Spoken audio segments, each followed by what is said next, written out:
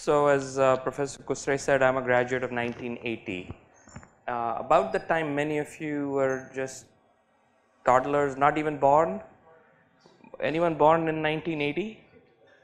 No one born in 1980, okay. 1990? Everyone? Right, okay, good. So I'm not going to give a lecture. Students from previous batches and Professor Kusre will tell you that I like to have an interactive session. And most of what you will see here is not in textbooks.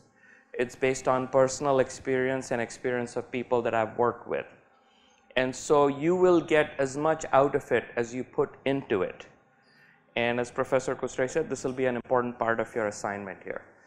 So today I'm going to talk about business models and revenue models here. How many of you know the word funda? Fundas. What does the word, what is the origin of the word fundas? Fundamentals, yeah. So that's exactly right. So we use this term called business model. We use it very frequently. But what happens is we don't quite understand what that term means. So what is a business model? Can someone tell me that? What is a business model? Value creation, that's one part of it. That's very good. So a business model is what a company focuses on.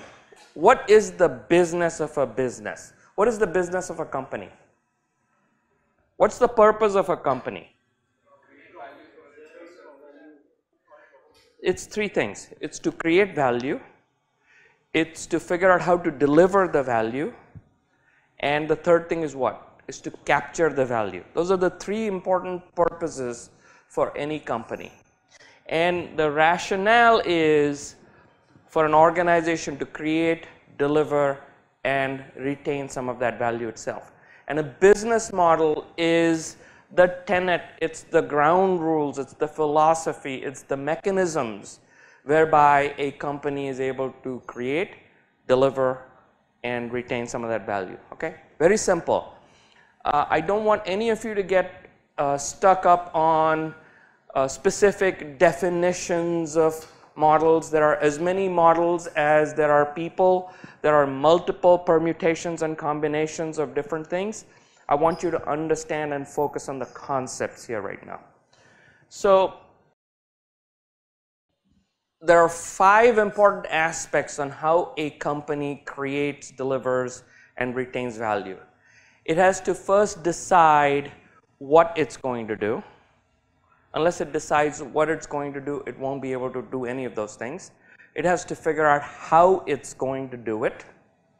It has to figure out how it's going to be different and unique from everyone else who is going to try and do similar things. And a company doesn't have unlimited resources, does it? No company on the planet has unlimited resources. So it has to focus on what is important and what is less important.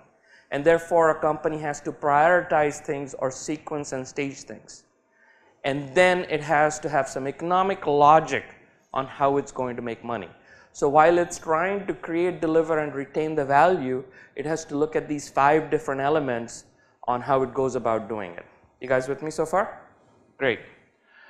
What I'm about to share with you today applies as much to virtual goods, such as on the internet and things like that, as it is to real goods, as it is to real services.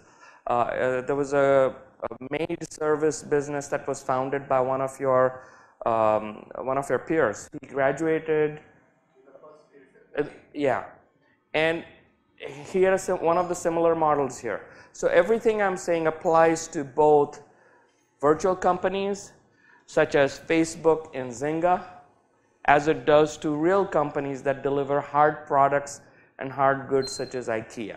All right, so this is applicable to everything. Before we get on to the specifics of a business model, there have been certain massive major events that have happened since 1980 or so. And the pace of innovation and the pace of change really began in about the 1980s when I'd just gone to the US. So can someone shout out for me, what are some major game changers that have been happened? Personal computers is one. Internet is one. Smartphone is one. Cloud computing is one. That's on the other side. This concept of open software is one, right? These are the fundamental things that have changed how people think, how people try and deliver value. Okay, these are the game changers. There's one other concept I want all of you to remember, and it's known as the long tail concept. Anyone know what a long tail concept is? Okay, this is very important in very successful business models. And a long tail looks something like this. So when a product is first introduced, it is very, very, very popular, right? And so the demand for that product is high. Over time, the popularity and the interest in the product dwindles down, but successful business models and successful products are one where, while the interest or the popularity of the product has dwindled, they still continue almost into perpetuity in a steady state way. So they continue generating revenues for the company in a perpetual way. So here's how I like to define what the long tail is. And the long tail is what has really enabled a lot of the business models that are popular today. So here's a complicated sentence. We'll try and parse it out. Selling more of something today that didn't sell at all yesterday than you sell today of all the things that did sell yesterday. All right, complicated. So I'm going to help you here. Replace the word something and the word things with the word books. Okay, that's what Amazon did. They sell more of books today that weren't even around yesterday, that weren't even sold yesterday. So a book, imagine this is a book, wasn't even around yesterday. They sold more of it today than they sold of all the books that were available and that did sell yesterday. You guys follow now? So the long tail is, as a product becomes popular, you sell a lot of it, and you sell more of it, though it didn't exist yesterday. And this is what creates that long tail. Let me pause. Does everyone understand this concept of the long tail? Selling more of something today that didn't exist yesterday than you sold of everything today that did exist yesterday. Got it? Okay. Tongue twister, but that's the concept. All right, so I'm going to get into numerous different models here, business models. And I want some interaction from the group here. So we're going to start with a subscription model. What's a subscription model?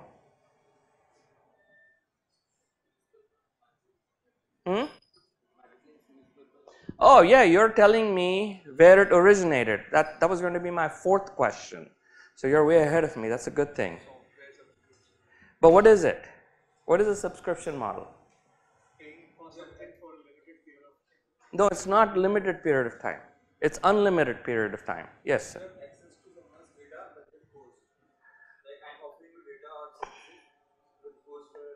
But it doesn't have to be only data. It could be actual goods or services. So a subscription model is a way to hook someone up where you pay on an ongoing basis, almost in perpetuity, right? So your phones, you pay monthly for it, right? It's a subscription. You're paying every month for usage of the data. We're going to talk about a couple of case studies also. So a subscription model is where you pay on an ongoing basis rather than once.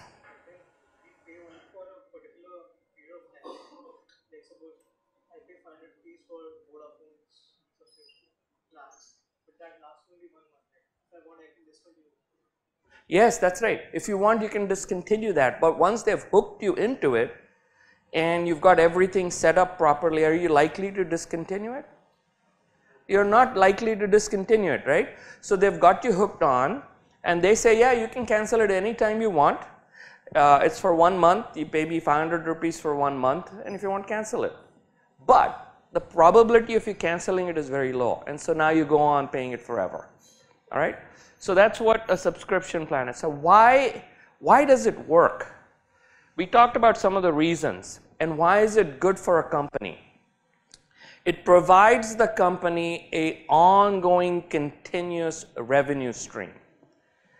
As some of you build your companies and grow them and look at trying to exit from the company, as in sell the company to someone, if you have a business model where every day you wake up and you have to go out and sell something all the time, where without selling it, your company doesn't get revenue. Let's say every day I have to go out and I have to sell a projector every day, right? That's a very difficult way to earn a living. It's known as the hunting, right? You don't eat unless you hunt. Whereas with a subscription model, you've sold it once, you've hooked on someone, and the revenues keep on coming. So when you build your company and go to sell it one day, the value investors place on your business when it has a subscription model is much higher than the value they place on a business that has one-time revenues.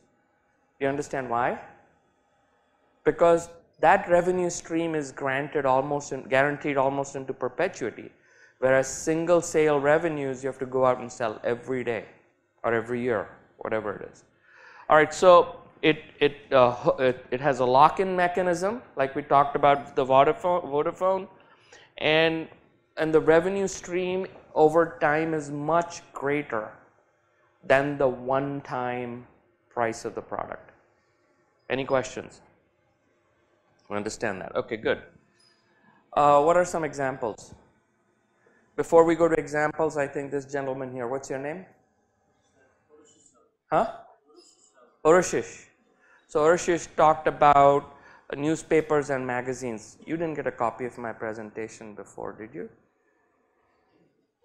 Because that's what I have here. It was pioneered by newspapers and magazines. So yeah, these are the people who really originated it. And when newspapers and magazines were out there selling it, we didn't have fancy names for it, did we? I mean, it was like, okay, yeah, it's a monthly for your newspaper. So it was pioneered by newspapers and magazines. And the people who are currently using these subscription models, there are numerous of them, but some well-known names, Netflix, Kindle, etc. All right, any questions here?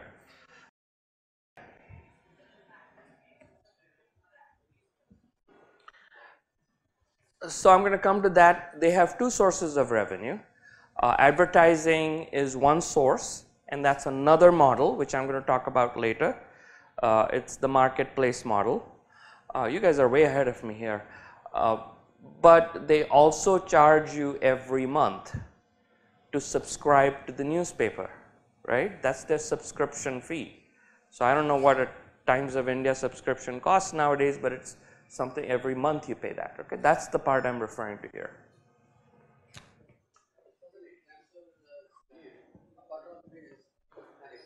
Service which is indispensable for a business, like Bloomberg terminal or something. Right. So Professor Kusre makes a good point. You guys all know about the Bloomberg terminal, right? In the US it costs about $3,000 or so. And once you get hooked onto it, you have to keep on paying that every month because you're dependent on it. And that's a subscription. It's not a one-time fee on it. Okay, so I want to talk about another business model called the freemium business model. Do you guys know what a freemium business model is?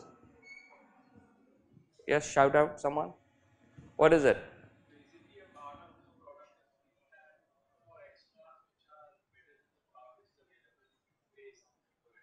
Yeah, very well put. That's a very simple way of putting it. So what you do is you give away a portion of your service. And that portion of the service isn't all inclusive. There are other portions that you value.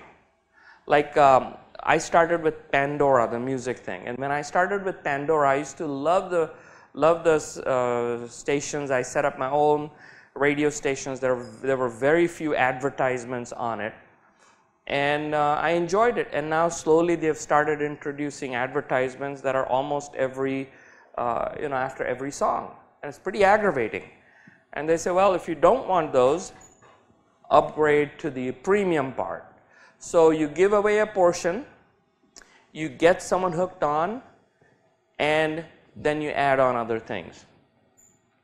So it's a business model where they have free access to something, but then additional features cost. Now, why is this important?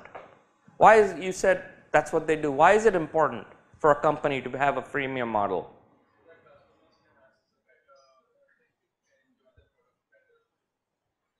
Well, it works when the marginal cost of producing a incremental product or getting an incremental customer is close to zero. If you already have your service and the marginal cost of getting the second or the third customer is close to zero, I can afford to give a limited feature set away to the customers, initial customers, for free. And then as I add more feature functions, I can get more customers on. Now, the important thing is that, so while you have your free customers, you're still getting a significant benefit. And that benefit is you're building a community, you're getting the data and the feedback from all those free customers that you can now use to create better products and services later on. So it's not as if you're not getting anything back. You're starting it and you're hearing a lot back, you're improving your service, you're upgrading it, and now you're charging more for it. All right, what are some examples of freemium? Gaming apps, yeah. Huh? Yeah, that's right, Hotstar. What else? Yeah, website. Google is a good example. Google is not a slightly different one, but it was pioneered by software companies before you were born. Okay, in the 1980s, if you read up some literature, there were companies like AOL and CompuServe and others that started sending you software diskettes in the mail, and they were free. And they had very limited functionality, and you'd stick the floppy disk in your computer and you'd use the software, and you say, oh, but for this other feature you need to buy something else. And so it really started off back in the 80s, and Dropbox is a great example. LinkedIn, New York Times allows you to read only a certain number of pages for free. So there's a lot of different examples that you guys are familiar with. So a freemium service, and the reason I talk a lot about freemium is a lot of companies are trying to do that, capture a lot of customers quickly and then start charging them and monetizing the customer base. The free portion of it can be restricted in multiple different ways. One way to restrict it is Skype, for example. Free Skype gives you only one-to-one, two-way conference calling. Skype for Business, which is a premium part of it, allows you to have conferencing across multiple users. You can restrict it based on a capacity. Dropbox is a great example. I forget what the free portion is. A couple of megabytes or a couple of gigabytes probably. Yeah, a couple of gigabytes.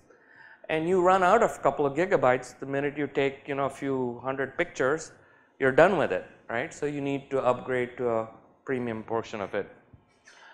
Autodesk came up with a great way where the software package is free to students. Now think about it. As a student, you're using AutoCAD and you have gotten used to it and you enjoy it, and you go work in an engineering company, you are going to recommend that they use AutoCAD, and now you have to buy it, right? So they've got you hooked on, and as you want more features or as you develop professionally, you're going to go for the other version. Farmville is a game. Someone talked about games. You can unlock games levels quicker with the premium version. I talked about Pandora.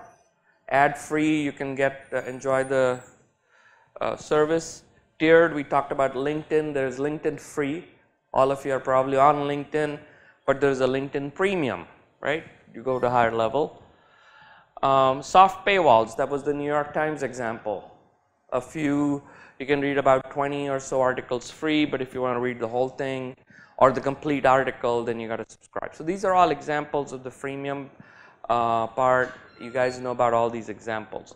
So a couple of important things to understand about freemium.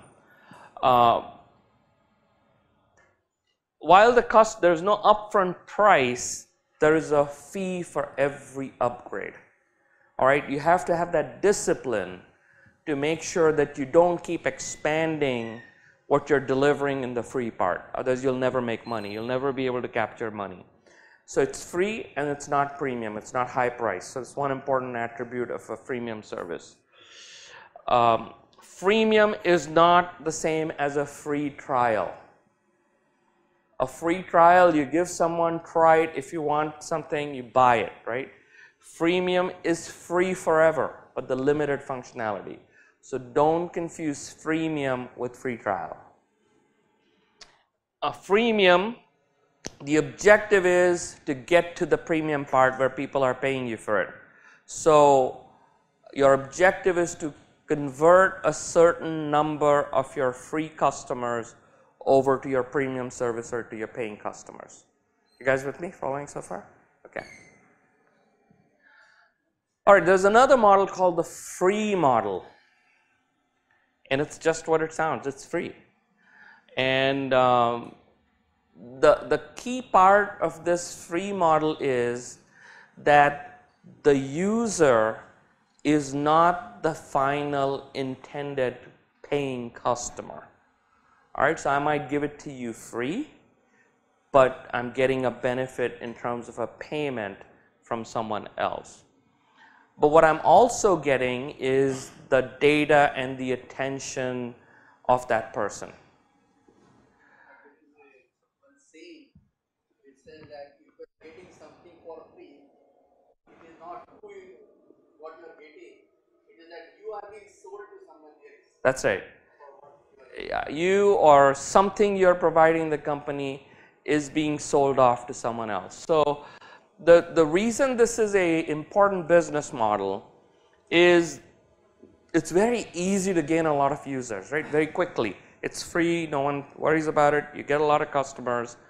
And now you have, as Professor Kusre said, data on you, and you effectively are being sold off, and the end user is not the customer of the free model company. Yes, sir?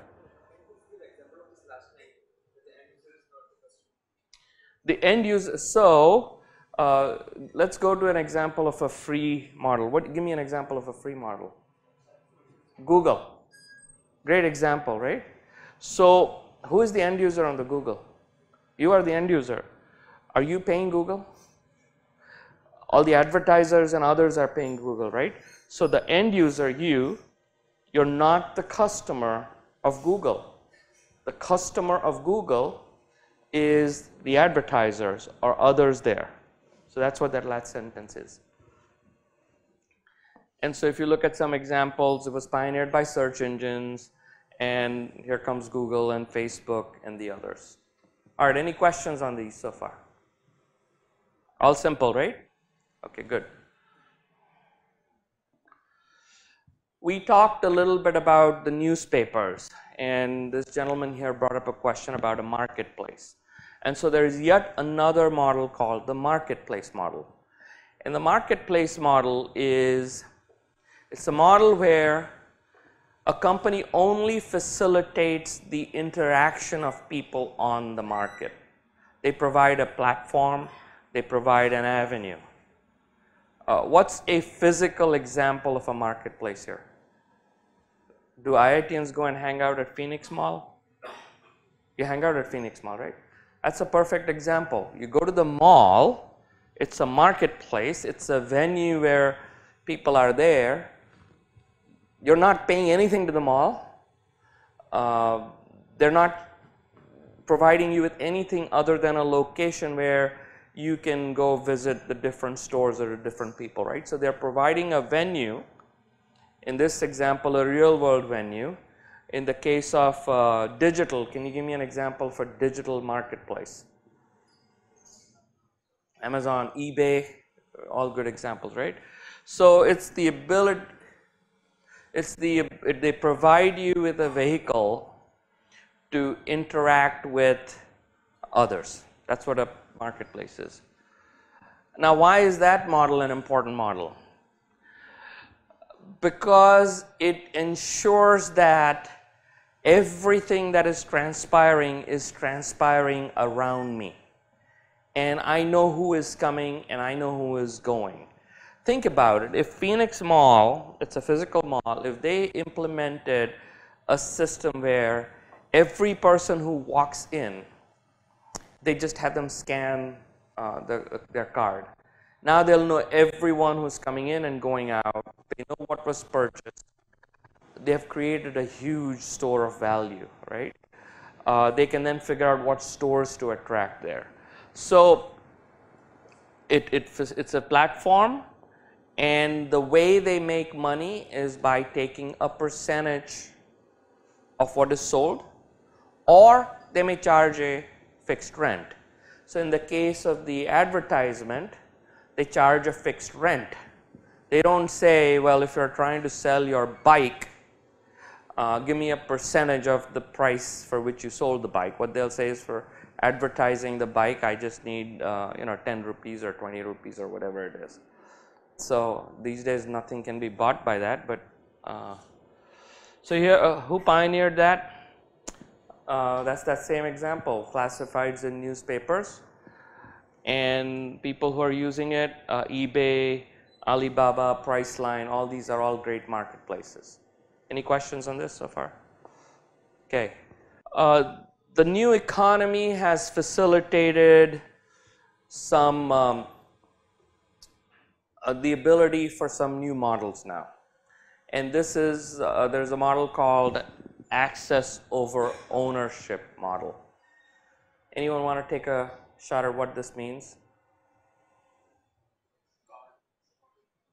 What about it? What about a car?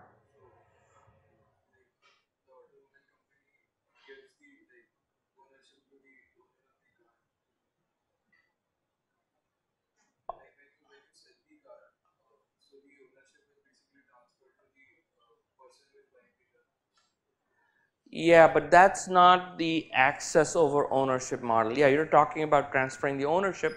The automobile company is actually selling it to you. They're doing a one-time sale. You might pay it in installments, but they're actually getting all their money from the lending company in one shot. So it's a one-time sale. And the automobile sale model is a very difficult model, which is why most automobile companies are not making a lot of money, which is every year they have to sell a certain number of cars, without which they don't have the revenue. Because I sell it once, I get the money. If I don't sell enough cars the next year, I don't have a lot of revenues the next year, right? So it's the hunting model, they have to keep doing it. But that's not what access over ownership is. Anyone else?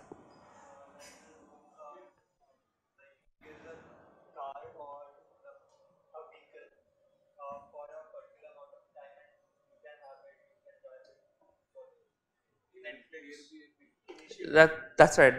Airbnb, Zoom car, these are classic examples. Now tell me why they work.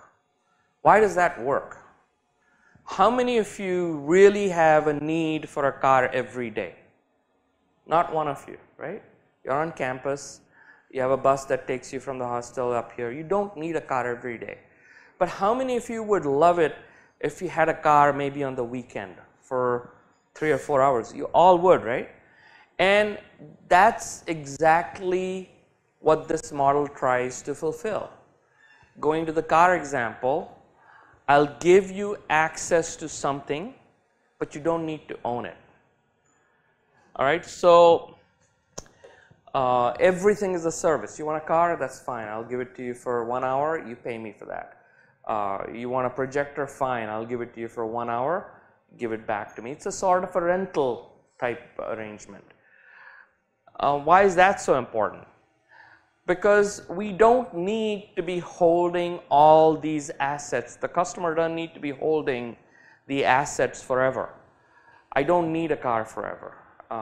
And so I can just use it, access it when I need it, and when I don't need it, I'm done with it. And so we talked about some examples. These were really created due to the new economy, the sharing economy. And some examples are the Zip car, you talked about Zoom car here, Airbnb is another example, right? Airbnb, what you will also find as you go through these models and try and dissect what a company does, you'll find that companies have multiple models integrated. Airbnb is also a platform. It's also a marketplace where people can come and find which house they want to go stay in.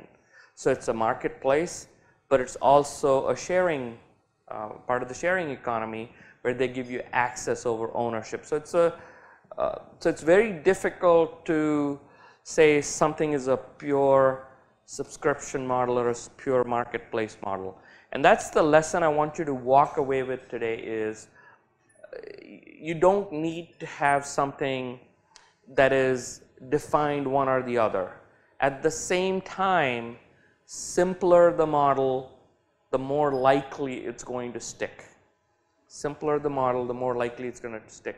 And we're going to see that in the case that we're going to talk about today. So I'm going to give you a clue on where that's going to come up in the case today. It's about Harry's, okay? So be looking for Harry's in the case today in the afternoon.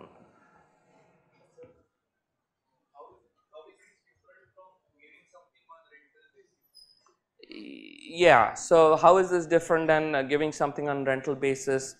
In the purest sense, it's not a whole lot different than giving something on a rental basis. But on a rental basis, you have a obligation for a period of time, right? I'm renting a car for a few days. This tries and cuts it down to a much shorter window. But effectively, it is a way of renting it, and you're just, it's more convenient. You're not into any contract, any leasing arrangement, etc. But you're right that it's getting close to that. All right, the next model is Walmart. You guys know of Walmart, right? It's one of the largest retailers out there, and I call it the Walmart market. And I don't think you'll find that name in any textbook. That's my name here. So the Walmart model is where a company has a massive setup where all sorts of products and services are available under one roof. And these companies act like hyperstores or superstores, and they offer a variety of different products at variety of different prices. And the reason that's so important is you walk in somewhere, you have a large choice, large amounts of goods at various different prices, and while this was really created by the likes of Walmart and their predecessors, it has now been taken to the next level in the digital world. And there are hyper digital stores out there, hyper digital Walmarts out there, such as Amazon is a classic example. And the idea of these stores, is it premium or free? What is the idea of these stores? What's their revenue model here? What's their pricing model here?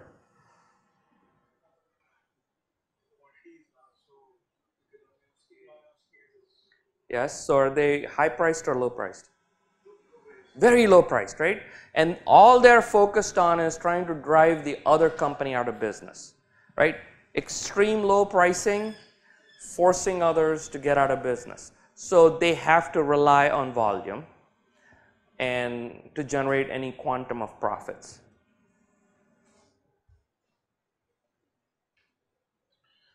Some examples are, these are pioneered by Walmart. Now when I give these examples of who pioneered them, I'm not trying to say that these were by name the original pioneers. I'm trying to give you an example of someone you know of or have heard of. There were a lot of companies that preceded Walmart that were using this. So I don't want you to walk away saying, oh, that was created by Walmart. It was not. I'm just using a name that you can relate to. And it was digitized by Amazon, and voila, Amazon is one of them in the examples. All right, have I confused you guys with the different models, or it's pretty straightforward, isn't it? Okay. Now there is an experience model. What is an experience model? Hotels, okay, they have an experience, but tell me more. Just saying hotels is not. Customer feedback is needed to ensure that the best quality products are. Customer feedback is needed. That's not quite there yet. It's the unique experience that people are willing to pay for. These are not cheap models. Price is not what drives here. Is the unique experience. You walk into a hotel and someone welcomes you with a garland, right? You go to some of these hotels and they'll give you these Rudraksha mal. You guys know what Rudraksha mal is, right? So you go there, they put that around you, they'll put kumkum on your head, forehead, and they'll do diva around you. And so it's a unique experience, and people are looking for that. These companies are usually not the lowest priced. Extreme high service. Have you guys heard of Disney World and Disneyland? Magical places, right? You walk into the park, and from that moment on, everything is perfect. And if it's not, then what? They will make it perfect, or they'll give you the money back, or something like that. So they focus on experience, and it's about an unseen user experience. And why is that important? Once you go to a place where you've enjoyed that experience, you're not going to go to another place where you're not getting the same experience, right? So it gets you to stick to it. The big issue here is if they're not able to keep up with the brand promise or the promise of that experience, these businesses crater quite quickly, right? So cutting corners and just trying to reduce your cost by a little bit is probably not the right approach if you're going after an experience model. You could have a maid service where you could have two different models, right? One where you're the lowest price, they come in, they do a good job, they do the set amount, and they go. Another one is where they come in and they take every good care. They have all these fancy boxes in which they bring things. So two different models. You can't price high experience with low price. And these were pioneered by Apple, right? You get a unique experience with the iPhone. I bought my iPhone, my first iPhone, when it came out in 2009, I think. I've never wavered from it, right? It's the experience I enjoy. Disney World we talked about. Okay, any questions here on the experience model?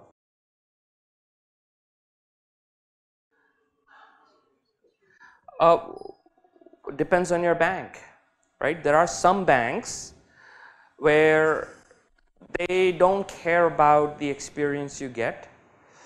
They're about providing you just a lot of services, come in and come out, go out. There may be some banks like Yes Bank, for example, who cater to a higher level of service, for example. And so it depends on which bank it is. An industry may have multiple different models. Okay? All right, the next business model is called the pyramid model. What do you think that is? Take a guess. What do you think it is? Not quite. It's the other way. Oh, yes, what do you think is a pyramid model? Yeah, it's a pyramid model where one level depends on the next level, that depends on the next level, that depends on the next level. Now, these are not Ponzi schemes. You guys know what a Ponzi scheme is, right? I'll take money from you and I'll say I'll return it to you after 10 days. I go spend it on buying a luxury yacht. I've gone and got $10 from him that I then give to you. You think you got your money back. I've spent that on my next car. I get money from him, give that to you. I take that $10 and I go spend it elsewhere, right? That's the Ponzi scheme. These are not Ponzi schemes.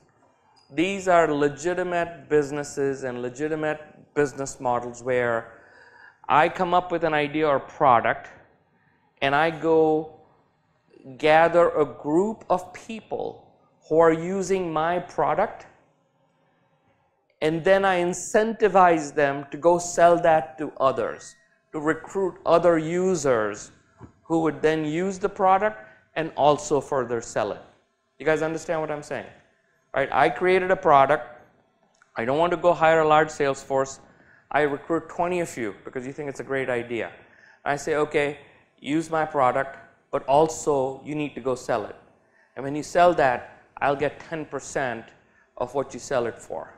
And when you go sell that to the other one, you'll get a 10% cut or whatever the number is, right?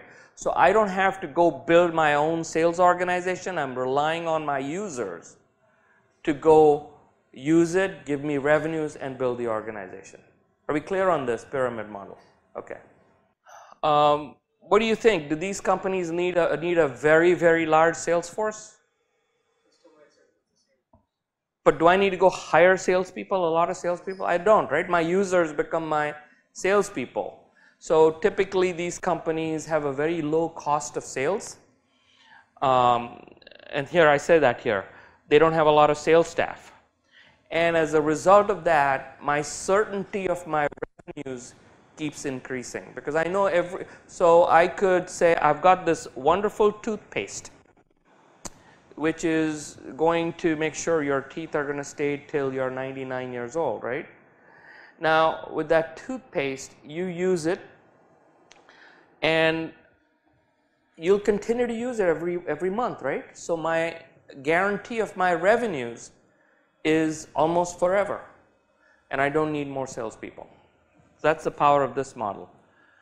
A company that you may have heard of is Amway, right? And they're best known for doing something like this. What do you think here? Does the quality of the products have to be really good or marginal, or it could be poor quality in the pyramid model? It should be better than other products. It has to be better than other products. But I contend it has to be really good because if I'm going to convince 20 of you here to keep using my product, you have to be really convinced with it, right? And then with zeal and fervor, you will go and convince other 20 people to use it. So typically the products have to be very good. And it's the same thing. Amazon has all these other online retailers. Now what you're seeing here is names such as Amazon, Google, Apple, etc. are in different models, right? And as their sophistication grows, different parts of their business use different models. They are not mixing models. Don't misunderstand this. They're not mixing models. Their model for the online retailers is the pyramid model, right? Their model for all of you is the marketplace. Different models for the same company, but for different users. They don't have the same model, two different models for the same person. Very, very important to keep that in mind here. The on-demand model. What do you think that is? I want something, I want it now, bring it to me right now. Food service is a great example, right? I want food, bring it. It's on demand. Are you going to care about the price? I'm really hungry, I'm studying for my NSEM, get me a pizza, right? And you're not going to worry too much about the price. So speed and convenience are the key factors here. Price is not. So a lot of companies make the mistake where they have this on-demand model and they try to be the lowest priced. It doesn't make sense to be lowest priced because you're delivering some other value, charge for it, right? So don't mix models is the message I'm trying to give you, is you don't need to be lowest price if your value is something else. And again, we talked about this. I want it now. Now, the problem with this model is it has to be executed well, right? Let's say everyone's studying for their NSEMs, people are hungry, there's a great pizza place, it's delivering pizza to you, and they get so many orders that you're really late. And you're going to say, oh, Kosala usne time pe nahi diya tha gate time. I'm not going to go with him this time. I'm going to go with someone else, right? So they didn't execute it flawlessly, and that model fails. So the key here on demand is be able to meet the needs of your customer. Delivery 30 minutes are free, yeah. And so here's a classic example. Uber is a great example of on demand. I want a car, I want Uber service right now, here it is. All right, ecosystem model. What do you think an ecosystem is?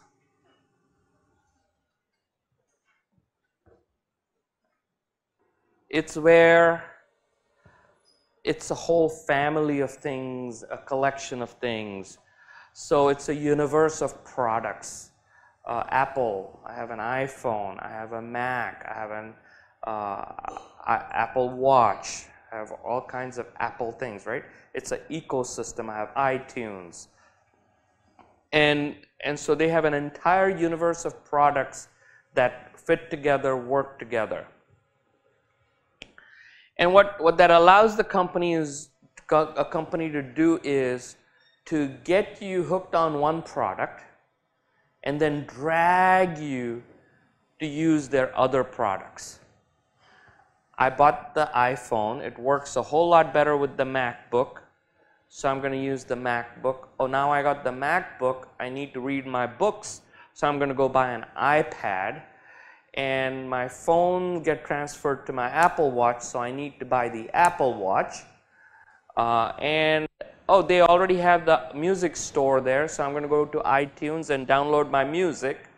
You see where I'm going with this? Right? So they've got you hooked into multiple different things. And you know what?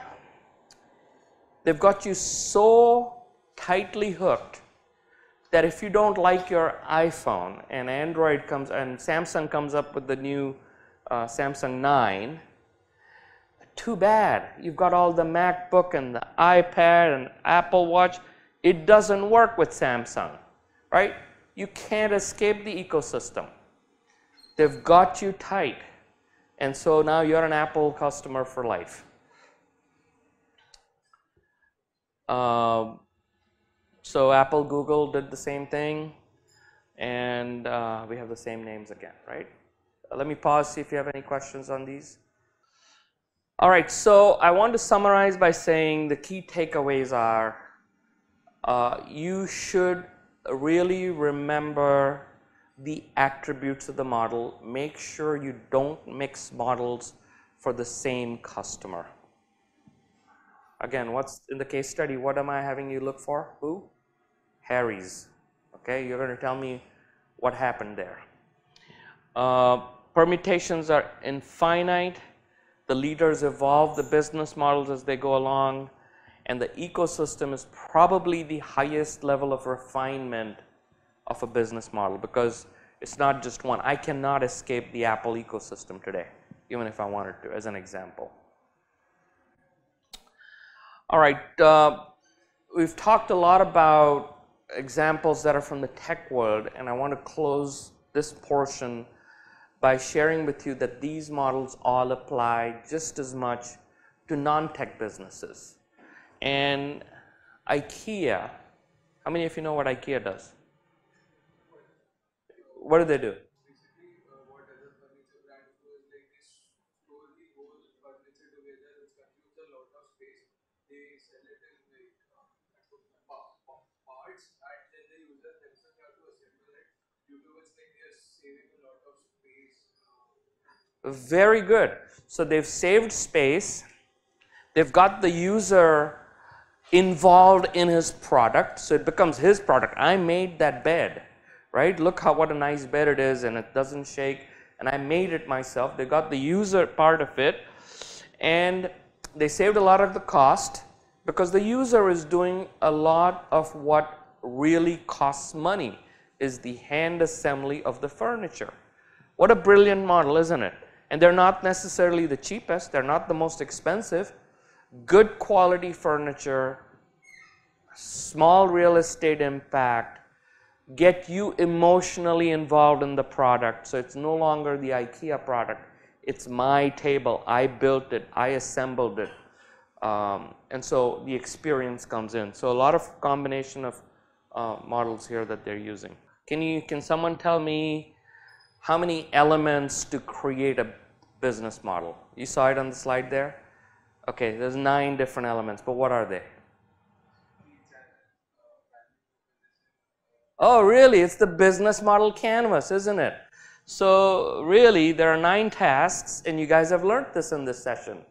Have you not? Okay, so here's how it all fits together. We talked about some real models, and now here's the business model canvas. I'm just going to rush through it quickly to kind of get you in sync with these models, and then we're going to go and do a case study, okay? So I don't know how it was taught to you before.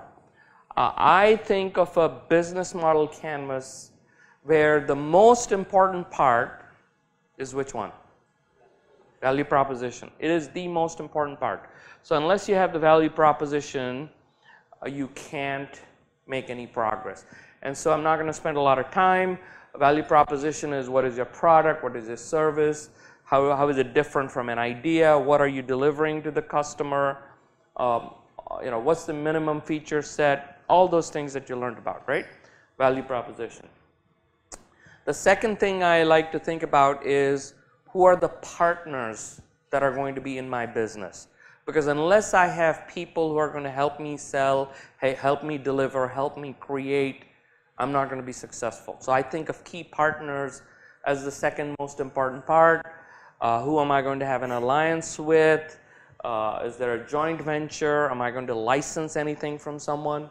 All those things I think about as the second step in the business model canvas.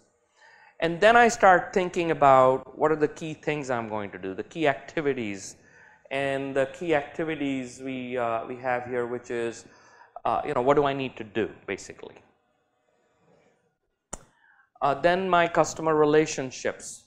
So I want to figure out how do I get a customer, how do I keep a customer, and how do I grow my customer wallet share. 3 things I want from every customer. I want to get him, keep him or her, and grow him or her. And all the things that go into there, how do I create the demand, how do I keep him satisfied, what incentives do I provide, all the things that go into my customer. Then I like to look at customers as a heterogeneous world, okay? All customers are not the same. And the more time you spend as you create your businesses understanding the unique customers, the Amazon thing we said, the online retailers was one customer. The people who are buying are different customers. So the better you understand each customer segment, the better you're going to be able to create, deliver, and retain the value from each of those customers. So I like to look at customer segments. How are they going to pay? What's my revenue model for each of those customer segments? How am I going to reach them, etc. You guys know all this, right? I don't need to spend any more time, right? Okay. The next area is what resources I need, what type of people I need, what technology I need, whether I need to manufacture something. All those things are covered in resources. How am I going to sell in the channels? And the next, so all these we talked about creating and delivering value. The last part is about retaining some of that value, a lot of that value. And that has to do with the cost structure, and that has to do with the revenue. Right? And the revenue is what do you sell for? We talked about some of the things. How do you price things, etc. So what's the revenue model? How does it differ, etc. So we've covered all these things. I'm not going to spend time here. And so the foundation of a successful business is a good business model. It's really not about a business plan, because as Mike Tyson said, everyone has a plan till you get hit in the mouth. And the minute you get hit in the mouth, which is day one of your business, you're going to forget all about your plan. But if you have a robust business plan, you'll be able to adapt and you'll be able to have a successful business. So I have a question for you. Have you guys seen the Death Valley? You guys all know about the Death Valley. On the left side here, it's the depth of the hole and how much money you lose. This is money and time. And then you've lost a lot of money here. And then you come up and you start making money. And on the right side is the rate of return. You guys know all about this, right? It's been covered. Okay, so help me understand, which business model is better for a startup trying to minimize the depth of the hole and the width of the hole? So I want you to tell me which business model will minimize both the depth of the hole, how much money you're in a loss for, and for how long. Huh? Which one? Remit model. Pyramid model. No, because the pyramid model takes a long time to build out. Right? I've got only 20 customers, and then you're going to start using it, and you're going to give me 1 rupee every month or 10 rupees a month. You're going to go get more. It takes a long time to build out.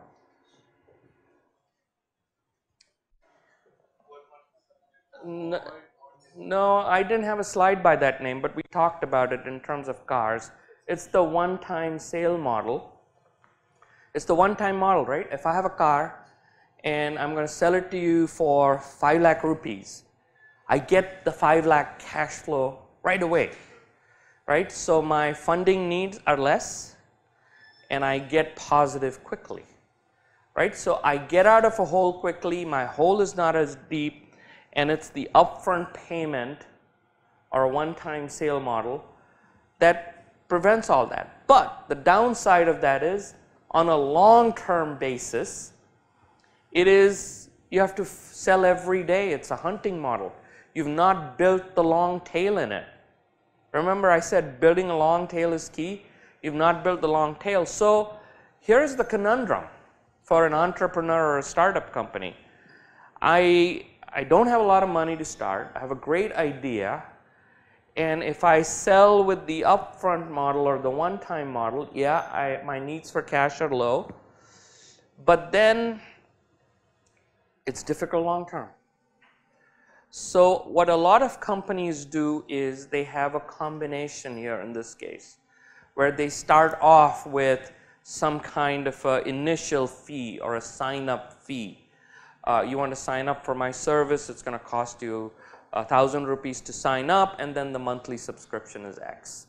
And so that's kind of a way to balance things where I get some money in, minimize my funding needs, I reduce the depth of the hole, the width of the hole, and yet I'm building a long tail.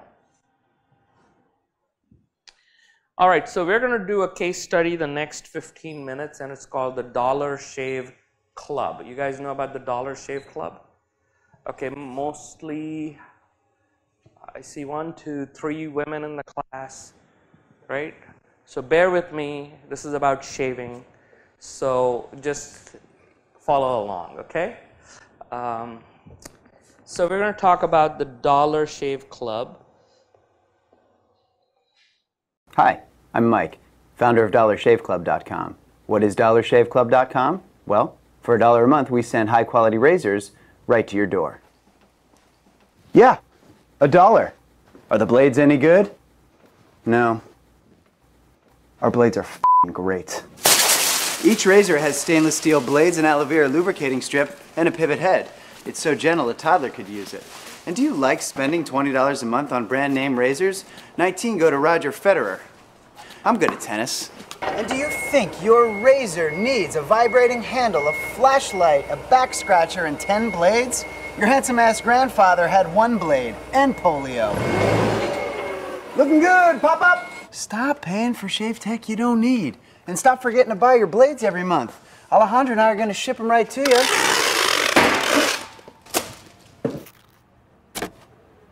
We're not just selling razors, we're also making new jobs. Alejandro, what were you doing last month? Not working. What are you doing now? Working. I'm no Vanderbilt, but this train makes hay. So stop forgetting to buy your blades every month and start deciding where you're going to stack all those dollar bills I'm saving you. We are DollarShaveClub.com, and the party is on. I know karate, I know jiu-jitsu, I drive like a gangster when I'm coming to see you, see you, see you, see you.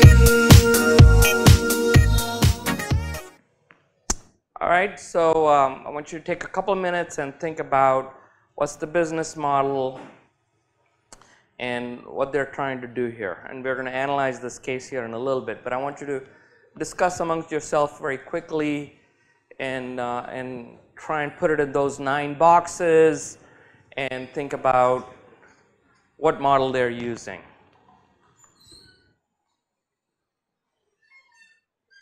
Also, as you're thinking about this, I want you to know something. This is all real that I'm sharing with you. He sold the company within 5 years for over $1 billion. He sold it to Unilever, and the video that you saw there went viral, and it was one of the most often watched videos, and all their videos are similar. So with that, you are to think about what culture they have, what customer experience they're trying to deliver, what business model they have, how are they selling, or are they selling through channels, partners, whatever. All right, so before I show you another video related to this case here, most IITians don't shave every day. When I was in IIT, I didn't shave every day, but now that I'm in work life, I have to shave every day. But when you do shave, what is important? You like being cut? Hate it, right? You don't want to be cut. You want a nice, cool shave when you're going on a date. You guys go on a date or something? No, you don't know what that is, right? So you want a nice, clean shave, and you don't want to be going out there and shopping for a razor right? You want a nice, clean, easy, quick. So there's an experience you're looking for. Do you guys talk about what shaver you used in the morning, or what shaver you're going to use on Saturday when you go for a movie? No, men don't talk about that. Women, you talk about what perfume you're going to wear, what clothes you're going to wear, yeah. But guys don't talk about what shaver they're going to use any given day. That's just not done. So, so think about all those things, and now I'm going to share with you another quick video here. Well, you've heard a lot on the news and the radio about Dollar Shave Club, Harry's razors, and you may have an old trusty Gillette sensor that you've used for 20 years since college. My wife gave me the Dollar Shave Club last year for Christmas, and it's been fantastic. It is an excellent razor, gives you an extremely close shave, and the blades last a long time. For my beard and face, it lasts a solid week, and it never cuts. It does a great job. I've had this sensor since the late 1980s when I was in college. This is the same original handle. I cleaned it up a little bit because it was disgusting. And these blades are great. It's just, I guess it's 3 blades on these, or maybe 2. I don't remember how many exactly are on there.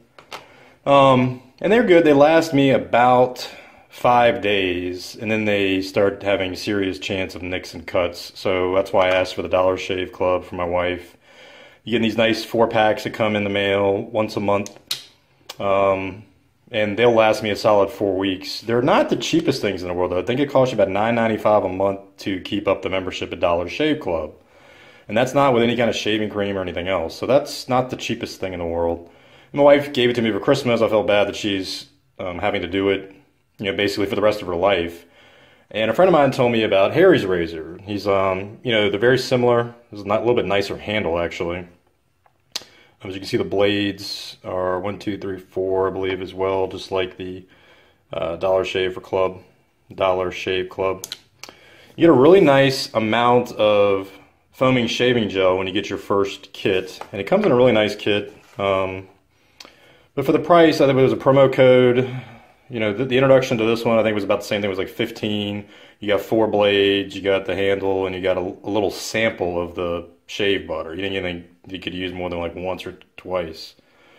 For Harry's, you do get this nice bottle of foaming shave gel, which I think is a big bonus because this stuff is not cheap, and it does a really good job. You get 3 razors with it, but the thing that attracted me to Harry's was you could buy large quantities of razors in advance. You don't have to just get $9.95 and get 4. You can get a nice 8-pack, and I think if you buy them in quantities of 20, it costs you like $25 for 20 razors, which is really cheap.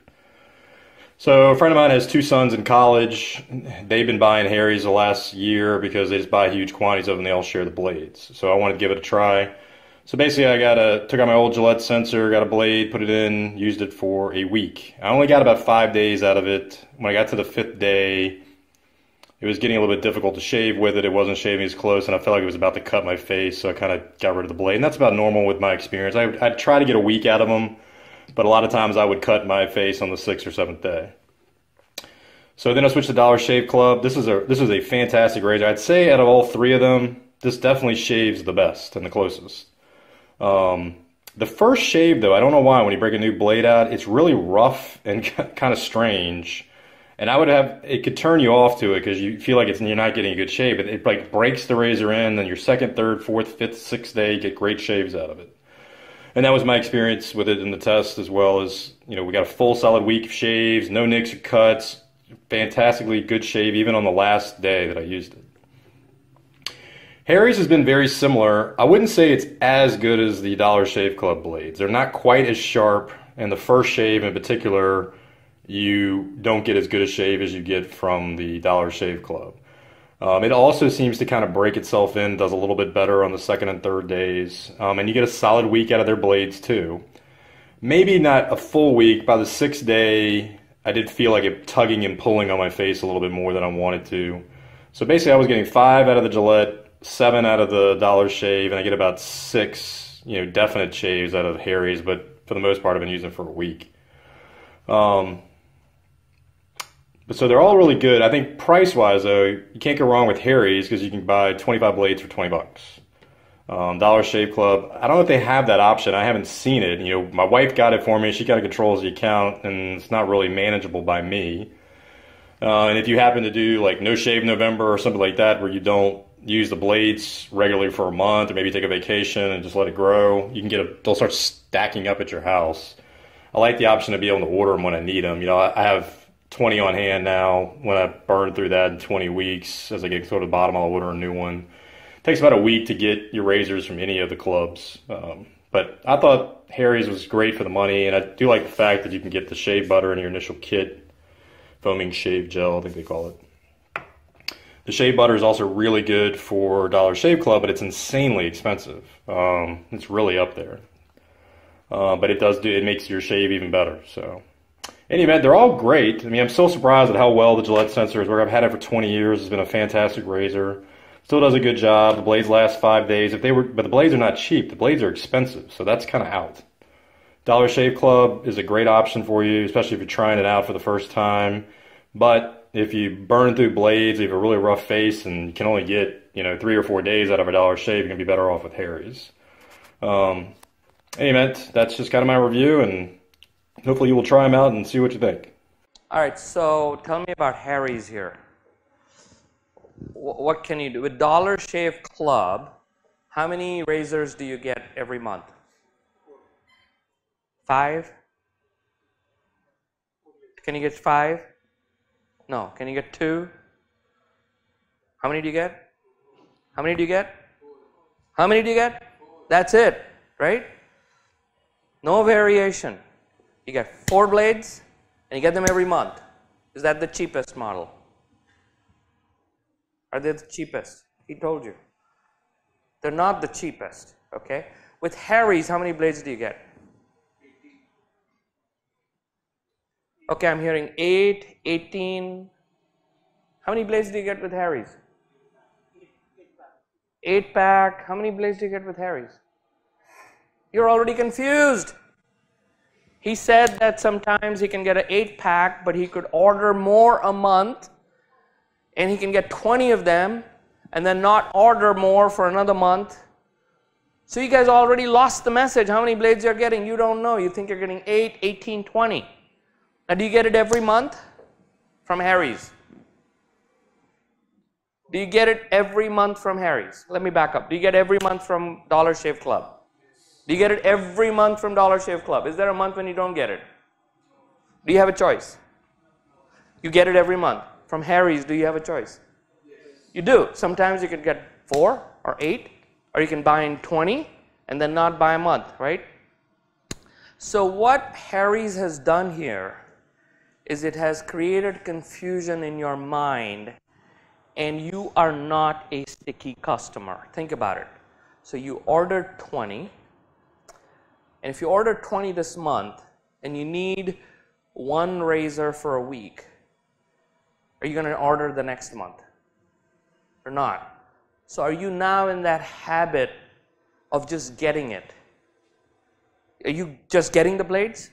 With DollarShaverClub.com, do you get the blades, or do you have to order them every month? You just get it, right? You don't have to do anything. You just get it, and you get it, and you get it. It's out of mind, and it's coming, and you're paying. With Harry's, you have to order. So there's an effort that you're going through. And if you forget, you're not stuck to them, right? So what they've done is they've confused business models here. They are both subscription models, right? Are they subscription models or not? $9.95 every month is a subscription model. Classic model. Are you stuck with all 3 of them? Yeah, you are. They're all subscription models. Gillette is positioning itself as the higher priced one. Nothing wrong with that. But the point I'm trying to make here is Harry's has now created a confusion where it requires the user to interfere and renew the subscription. Okay, that is a problem.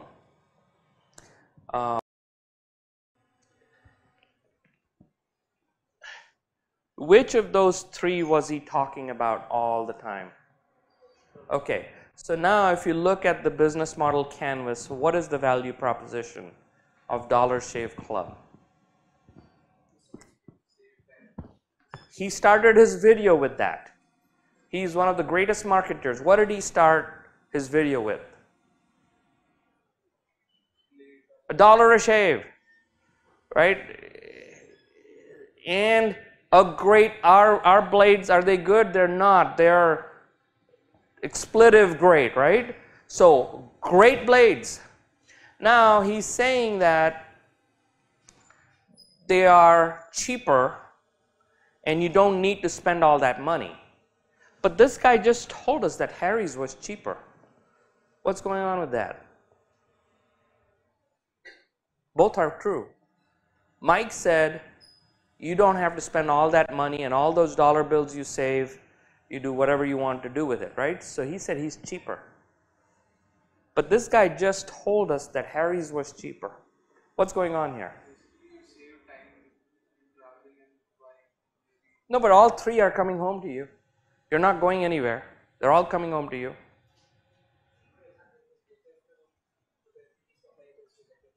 That's exactly right. His message is, my competition is not Harry's. His message is, this expensive Gillette, that's my competition.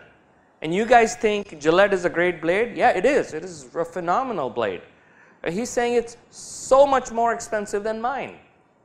Right? He's not even talking, and that's a good way of how you should think about positioning your businesses and your companies, is figure out who the competition is. Right? He didn't need to go after Harry's. So he said, I'm cheaper. Great. Now this guy said Harry's is cheaper. Now let's watch him a little bit further. So value proposition is what? High quality shave, right? It doesn't cut a nick. There's another thing, which is the Gillette blade lasts only 5 days. The Dollar Shave Club blade lasts how many days? 7 days exactly. How many days in a week? Precisely 7 days. How many days does the Harry's blade last? 6 days. All right, so now this guy spent the time to figure out that every Sunday or every Monday, first day of the week, I'm going to put in a new blade. He made my thinking and my calculation so easy, right? Whereas with Gillette, I have to say, okay, I put it on Monday, so now I have to put it on Saturday, which now means next time I have to put it on Thursday, which means next time I have to put it on Tuesday. Complicated. Same thing with Harry's, right? 6 days, okay, so next time Saturday, the week after Friday. Here I don't have to think about it. 7 days, every Monday morning, new blade, good clean shave, right? So value proposition is great shave, convenient, you don't need to worry, you don't need to shop around, right? Hi. Okay, let's watch some more of this here. It was getting a little bit difficult to shave with it. It wasn't shaving as close, and I felt like it was about to cut my face, so I kind of got rid of the blade. And that's about normal with my experience. I'd try to get a week out of them, but a lot of times I would cut my face on the 6th or 7th day. So then I switched to Dollar Shave Club. This is a fantastic razor. I'd say out of all three of them, this definitely shaves the best and the closest. The first shave, though, I don't know why, when you break a new blade out, it's really rough and kind of strange. And it could turn you off to it because you feel like you're not getting a good shave. It like breaks the razor in, then your 2nd, 3rd, 4th, 5th, 6th day, you get great shaves out of it. And that was my experience with it in the test, as well as, So here's a point to note. In any business, you have to make compromises. Gillette's manufacturing capability is probably among the best in the world. And his manufacturing capability, or wherever he sources the blades, is probably not a whole lot better than Gillette's. Probably not a whole lot better than Harry's.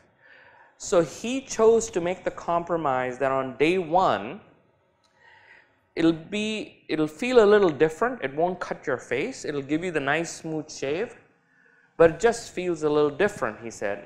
It's like, feels like it's breaking the blade in, but it's a great shave.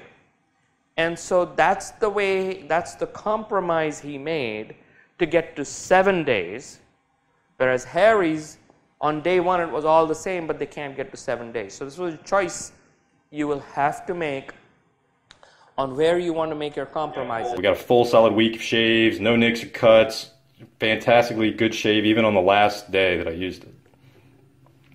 Harry's has been very similar. I wouldn't say it's as good as the Dollar Shave Club blades. They're not quite as sharp, and the first shave in particular, you don't get as good a shave as you get from the Dollar Shave Club. It also seems to kind of break itself in, does a little bit better on the 2nd and 3rd days, and you get a solid week out of their blades too. Maybe not a full week. By the 6th day, I did feel like it tugging and pulling on my face a little bit more than I wanted to. So basically I was getting 5 out of the Gillette, 7 out of the Dollar Shave, and I get about 6, definite shaves out of Harry's, but for the most part I've been using it for a week. But so they're all really good. I think price-wise, though, you can't go wrong with Harry's because you can buy 25 blades for $20. Dollar Shave Club, I don't know if they have that option. I haven't seen it. My wife got it for me. She kind of controls the account, and it's not really manageable by me. And if you happen to do like No Shave November or something like that, where you don't use the blades regularly for a month, or maybe take a vacation and just let it grow, you can they'll start stacking up at your house. I like the option to be able to order them when I need them. I have 20 on hand now. When I burn through that in 20 weeks, as I get toward the bottom, I'll order a new one. It takes about a week to get your razors from any of the clubs. But I thought Harry's was great for the money, and I do like the fact that you can get the shave butter in your initial kit, foaming shave gel, I think they call it. The shave butter is also really good for Dollar Shave Club, but it's insanely expensive. It's really up there. But it makes your shave even better. So any event, they're all great. I mean, I'm still surprised at how well the Gillette sensors work. I've had it for 20 years. It's been a fantastic razor. Still does a good job. The blades last 5 days. But the blades are not cheap. The blades are expensive, so that's kind of out. Dollar Shave Club is a great option for you, especially if you're trying it out for the first time. But if you burn through blades, you have a really rough face, and you can only get 3 or 4 days out of a Dollar Shave, you're gonna be better off with Harry's. Any event, that's just kind of my review, and hopefully you will try them out and see what you think. So we saw some real examples where the business models was confusing in the Harry's piece. The Dollar Shave value proposition was very clear, and they had a very simple model there. So let me pause and see if you have any questions. Okay. Thank you very much, guys. Have a good evening.